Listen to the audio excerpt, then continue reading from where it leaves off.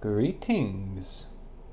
In this video we're going to be going through how to set up 3D Secure using Stripe Billing and Billflow within your Bubble application. So what exactly does that mean? Well, 3D Secure is fraud protection that is used to authenticate with your bank or your credit card provider that you are authorized to make the transaction. This is used commonly with the strong customer authentication, which is a new rule that's being put into place in Europe that requires 3D Secure for payments. It's also very common that in other countries, for example in India, almost every bank requires authentication in order to make transactions. So this is very important for a lot of people.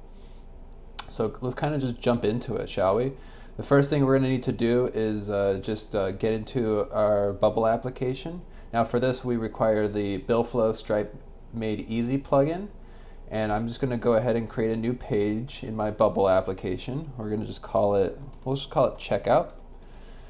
And for the Billflow Stripe Made Easy, we have here, we're just going to do a standard checkout flow with a pricing page.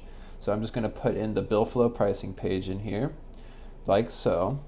And once you get into your Billflow account, what you need to do is just create a new pricing page. It's going to be really easy. We just pick the service, and I'm just going to keep all the settings default. You don't have to do any sort of customization here. You're just going to press save. And what I'm going to do is I'm going to grab this Bubble code, copy code. You're going to just paste it in configuration JSON right there, and we're basically ready to go. So what I'm going to do is I'm going to find the Stripe card for testing. So this card right here, it should ask us for authentication. What we're going to do is just preview this page, and we're going to pick the paid plan once it loads. Here we go, $100 a month. Select plan, test at whatever. I'm going to put in this card that requires authentication. We can put in whatever we want, and then when I click confirm, it's going to go through the Stripe 3D Secure process. So we should see a pop-up in a second here, yeah.